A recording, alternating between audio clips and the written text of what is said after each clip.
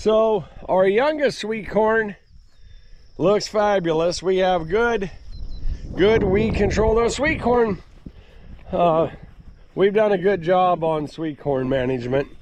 The next to last batch of sweet corn is starting to canopy.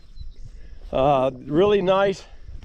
This was my first good batch of sweet corn that didn't have a tsunami land on it. That part was good. So, and it shows. It's a good bunch of sweet corn right there.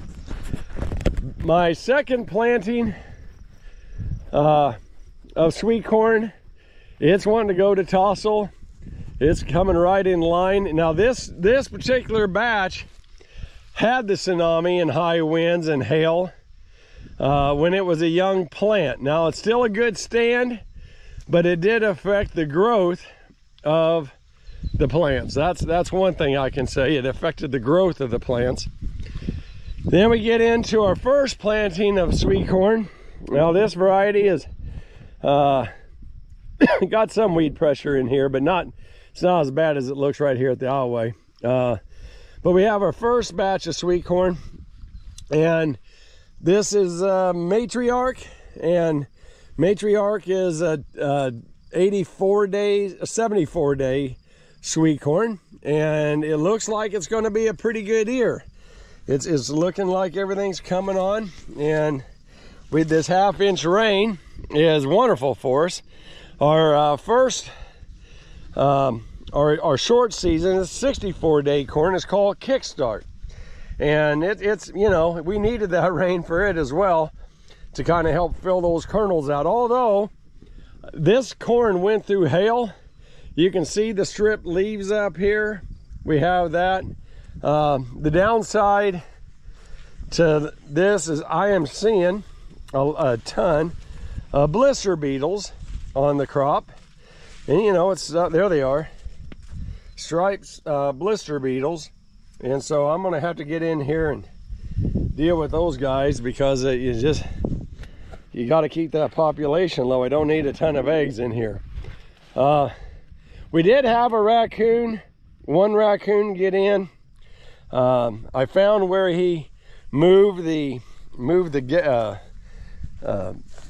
he must have started climbing, got a little bit of a shock, and he forced his way in once that happened. But I think I'm hoping we ran him out when we came in here and dealt with it. So I hope I didn't see any more damage last night, and if the coon would have been in here, we would have definitely seen more damage than what was previously done. There's one I just looked at. That's the newest. That's Kickstart. It's a nice full ear, and it looks good. Now I'm starting to see some you know, the white moths that are we're fortunate. Our first batch, I don't see any worms or anything out of the few that we've gotten, but I am, you know, the longer you go in the seasons, well, you start worrying about your subsequent crops here having earworm damage. So they're starting to, the moths are flying, and they'll be laying their eggs and that type of thing. The one good thing for us this year is the neighbor, our good friend Brent, has field corn, and that's actually good for us. Look at them blister beetles right there. They're everywhere in here. So definitely it could affect our crop yields.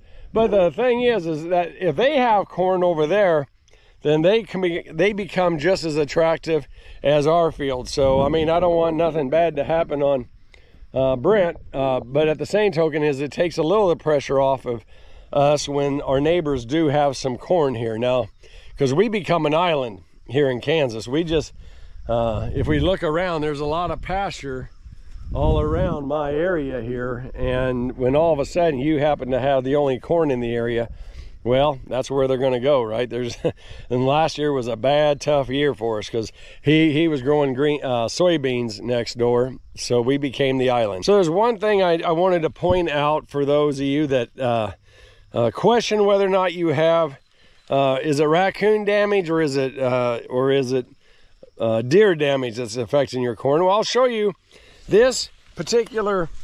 You're going to notice that how the sweet corn or your corn is laid over on its side. Well, that's what raccoons do. They will lay it down. We'll just walk through here and I'll show you. See how they lay it down and they pull it over? That's raccoon damage, and that's what they do. And it isn't. You know, I don't think it was a whole family group, but boy, look at all them blister beetles. They are stripping the leaves. Well, I had to get in here and deal with them today. Use some Perithian and get rid of those guys. And yep, it's a nice organic. But yeah, that's what they do. You know, they sporadically just come in here. But this is what it was yesterday. So I don't see any more pressure on. I don't see any more real sweet corn damage. So I think we're in good shape right in here.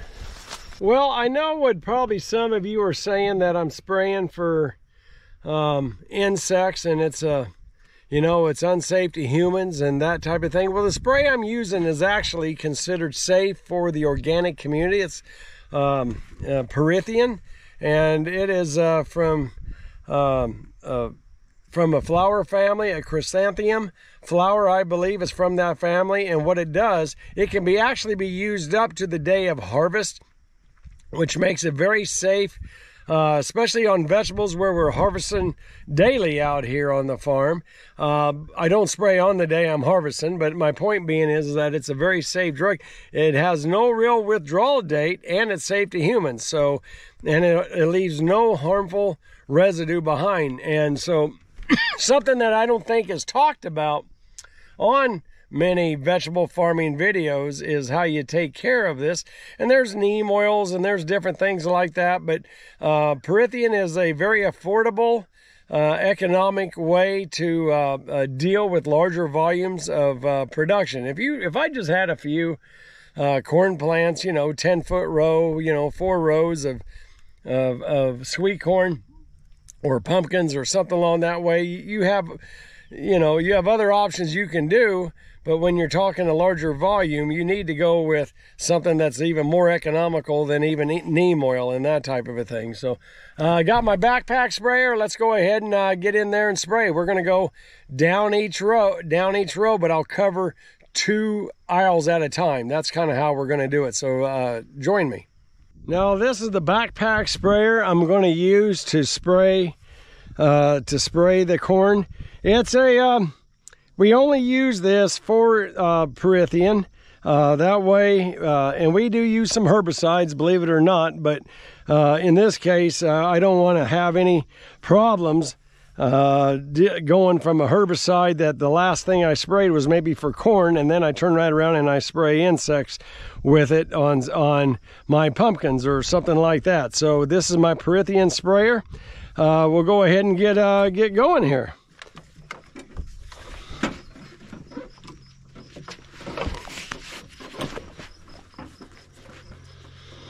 Just got to get it hooked on. There we go. And what I'll do is I always like walking. I'll step over my electric fence, but I like walking into the wind and walking backwards and just spray,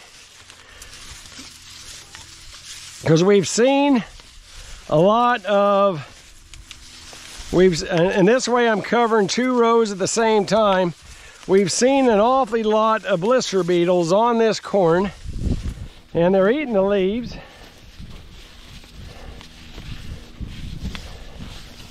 There's a beetle right there. Let me go ahead and keep going, and we'll get back to each other.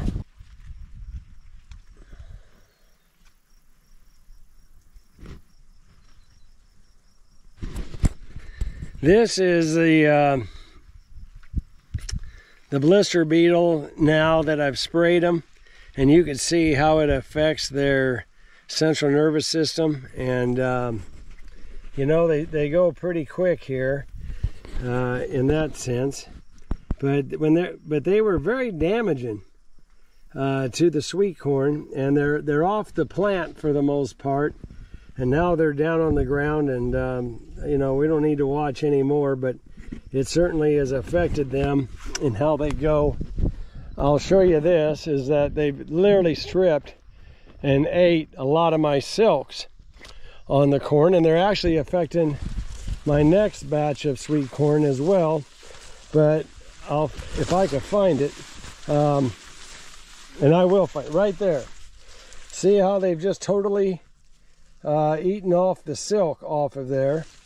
And I'm really concerned about our new corn here, that they get eaten the silk before it gets pollinated.